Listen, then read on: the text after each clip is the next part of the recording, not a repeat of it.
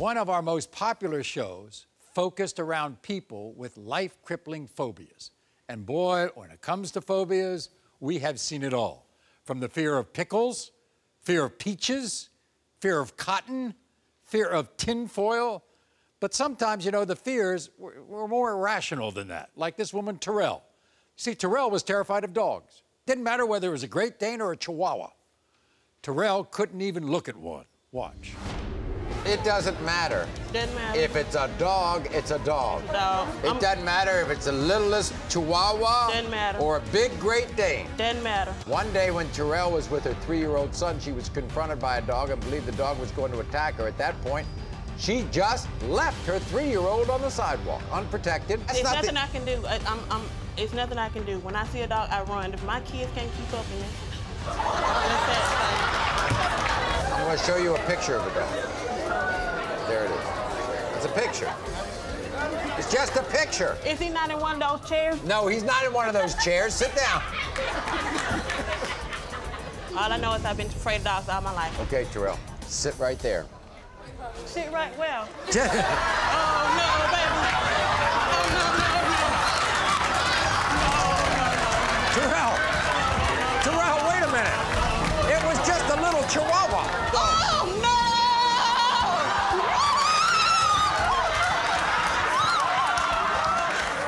Here we go. Say no problem. Oh, it's so cute. Say, stop. No problem. Stop. Stop it. Okay, I can't do it. I don't think I can do it.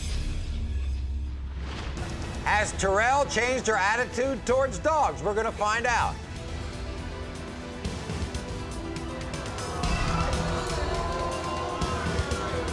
Just a little bit. Oh, you're okay. Just go. No problem. Wow. How about that? Did you ever think you could do that? No.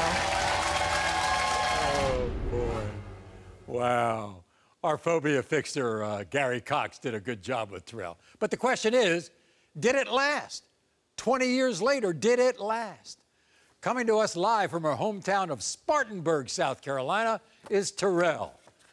Nice to see you, Terrell. Good to see you. Good to see you, too. 20 years later, I yes. know. How are you? Look at you. You still have that big smile. Yes, I do. Except when you're around dogs. Anyway, are you still running away from them or not? At this point, I'm a little bit fluffier than I was when I came to the show, so I definitely can't run. So if I see a dog that I think that may attack me or something, I'm probably screaming faint. Right. But you kind of overcame your fear a little bit, didn't you? Yes, I did. I now understand from y'all helping me that dogs are not always out to harm you. That dogs smell fear and they know when you're fearful of them. Right. I also had the opportunity to sleep at my son's home, who has 2 pit bulls. So I was able to sleep at his home. Wow. I'm able to walk by dogs. That's impressive that you're able to sleep around pit bulls. And I think your mother-in-law has dogs, right? My mother-in-law has a little dog named Rue. Rue is kind of hyper. Rue likes to jump on you and play and stuff, and Terrell don't like to jump and play. So, well, you look when great. I go around Rue, yeah, they have to hold him. Yeah, well, thank you. You look great too. Good. I'm so happy you joined us today. Good to see you. Thank Terrell. you. You too, Maury. All right, now, this next guest, Jennifer, appeared in the same phobia episode as Terrell. But Jennifer's fear was spiders. I can understand that. I know a lot of people don't like spiders. But she was so afraid of spiders, she was unable to do the laundry in fear of one crawling out of the washing machine. Watch. Can I tell you why I'm here? What made me decide that I have to do this is the confrontation with the spider that scared my 2-year-old so bad that he was screaming. And the fact that I couldn't pick my baby up because I was dancing around the living room crying. And because I couldn't go into my kitchen for like 2 days because there was a spider that dropped out of my laundry. So you were paralyzed. You couldn't kill the spider. He'd never seen you like this. He'd seen me react before, but this was... And then your husband got... Spider. After a spider jumped out of the laundry while I was doing it, that was that incident. I couldn't even pick up clothes off So the now floor. he does it. You would never go into a campground, would you? Huh? Not anymore. Not anymore. Nothing. Jennifer, I'm going to bring a spider out here. okay? Oh boy. No, can she just stay there? No. No, why? What's the matter? What's the matter? Jennifer, oh no, Jennifer. Jennifer, it's not out here, Jennifer. It's not out here, all right?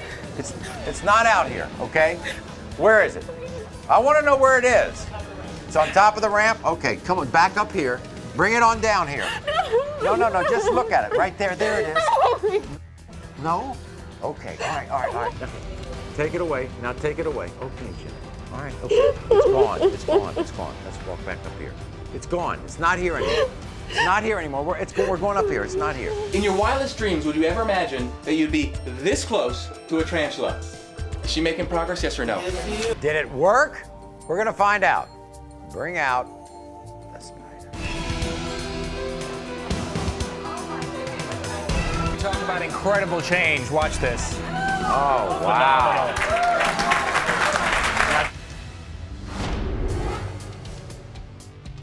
Hey Maury, it's Jen. I just wanted to say thank you for helping me get over my irrational fear of spiders.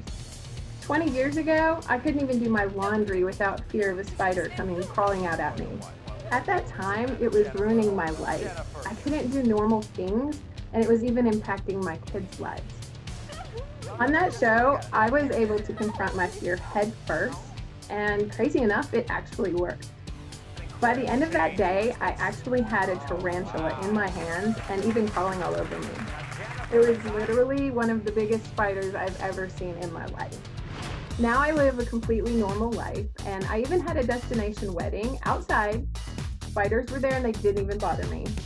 Thank you, Maury, for having me on your show. It was an experience I'll never forget, and I'm so grateful. Bye. You are not the fire.